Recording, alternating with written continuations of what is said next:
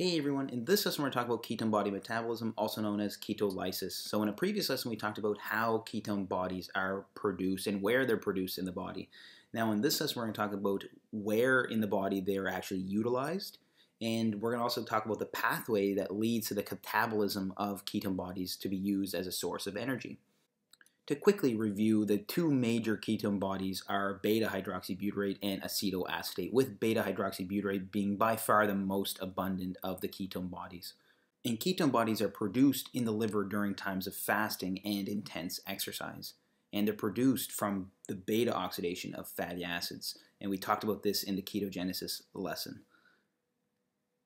Now again, ketone bodies are important as an energy source during fasting and prolonged exercise. And they're catabolized by peripheral tissues, the main ones being the brain and skeletal muscle. Now in normal fed conditions, the beta-hydroxybutyrate serum level is in a micromolar range, but as the time of fasting increases, we see that beta-hydroxybutyrate serum levels increase. At a 16-hour fast, we see beta-hydroxybutyrate serum levels at about a few hundred micromolars, but by a 48-hour fast, it's about 1 to 2 millimolar, and at a prolonged fast, it can be anywhere from 6 to 8 millimolar. Other interesting phenomenon that lead to increases in beta-hydroxybutyrate levels include intense exercise. Now, intense exercise for about 90 minutes can lead to a beta-hydroxybutyrate serum level of about 1 to 2 millimolar. So just 90 minutes of intense exercise can lead to similar levels of beta-hydroxybutyrate as a 48-hour starvation, which is pretty phenomenal. Now, the ketogenic diet is another instance where we see beta-hydroxybutyrate levels increase, and in fact, in a ketogenic diet, the levels of beta-hydroxybutyrate in the serum are actually consistently above 2 millimolar. So in a ketogenic diet, we see that because there are very few carbohydrates consumed, ketogenesis occurs at higher levels. So that's why we actually see a higher levels of beta-hydroxybutyrate in this type of diet. Now, as we mentioned before, ketogenesis occurs in the liver and it leads to the production of beta-hydroxybutyrate and acetoacetate. Now, we didn't talk about how these ketone bodies are actually transported out of the liver and into the bloodstream. And in fact, they are actually transported through a specific transporter, SLC16A6, and they're transported in the blood. So once the ketone bodies like beta-hydroxybutyrate are in the blood, how are they transported through the blood? Now, this has not been very well characterized at this point, but it is believed that because the ketone bodies have polar groups such as the hydroxyl groups, that they are sufficiently hydrophilic to just simply dissolve in the aqueous blood, so there may not be a need of a transport protein. Nevertheless, when the ketone bodies are transported throughout the blood, the two major sites or the two major peripheral tissues that utilize ketone bodies are the brain and the skeletal muscle. Now, with the skeletal muscle, it is believed that ketone bodies can simply pass through a plasma membrane through passive diffusion. But with the brain, because the brain has the blood-brain barrier and the brain itself is impermeable to things such as fatty acids, that ketone bodies require specific transporters, the monocarboxylate transporters, or MCT1 and MCT2. Now, these transporters may be located in other peripheral tissues, but for the brain, it is highly likely that ketone bodies require these transporters to gain entry into the brain. Now, as a quick note, these transporters, MCT1 and MCT2, are also responsible for transporting pyruvate and lactate across membranes as well. Now, as we mentioned before, the two main peripheral tissues that utilize ketone bodies are the brain and skeletal muscle.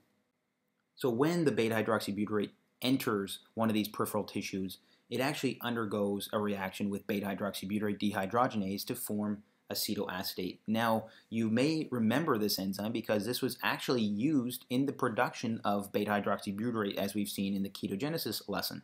And in the process of metabolizing beta-hydroxybutyrate into acetoacetate, an NAD+ is reduced to an NADH. Now, The beta-hydroxybutyrate dehydrogenase step is a reversible step, which means that the direction this enzyme will actually go is under the control of how much NAD plus and NADH this cell might have. So in a cell that is low in NADH, this will favor the reaction from beta-hydroxybutyrate to acetoacetate. So that is one of the reasons why we see in the peripheral tissues this reaction can go in the opposite direction as it did in the liver during ketogenesis. Now, we didn't talk about this before in the ketogenesis lecture, but this enzyme may be under the regulation of SIRT3, which is a deacetylase. Now, again, we've mentioned before that acetoacetate can undergo a spontaneous degradation reaction to form acetone, and acetone can be exhaled in the breath. Now, this is just one of the ways that the body can remove and catabolize ketone bodies through this mechanism of acetone generation. However, this is not very useful for a cell that may require energy. So by far the majority of the acetoacetate in peripheral tissues is catabolized to acetyl-CoA via the enzyme succinyl-CoA 3 ketoacid coenzyme A transferase, or OXCT1, or SCOT. So this enzyme is where the ketogenesis and ketolysis processes diverge. And in fact, this enzyme is utilized because it can bypass the HMG-CoA lyase step of the reaction. And because we see a succinyl-CoA in the name, in fact, succinyl-CoA is used, and it is used as a coenzyme A donor. And as you can see, the coenzyme A is actually added to the acetoacetate. And this actually leads to succinyl-CoA being produced or processed into succinate. Now, this enzyme step is the rate-limiting step in ketolysis. And you may be wondering, okay, why does this not occur? Why does ketolysis not occur in the liver and only in peripheral tissues? And it is in fact because the liver does not have this enzyme.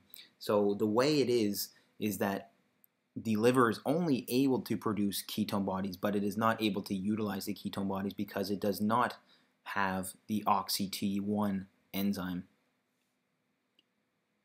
Now, once we have acetoacetyl-CoA, the acetoacetyl-CoA can be processed with the enzyme thiolase into 2-acetyl-CoA, which then can be used for the tricarboxylic acid cycle, which can then be used to produce NADH and FADH2 for energy production.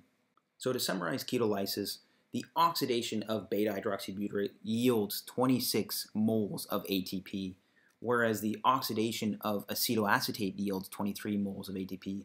So you might be wondering, okay, why is there more ATP generated from beta-hydroxybutyrate than acetoacetate? And it is because an NADH was also generated from beta-hydroxybutyrate. So during the beta-hydroxybutyrate dehydrogenase step, we remember that NAD plus was reduced to an NADH.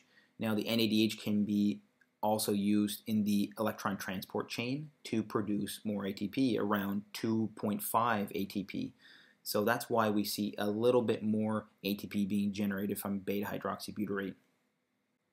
And one of the main reasons why the body utilizes ketones as an energy source is to actually spare glucose.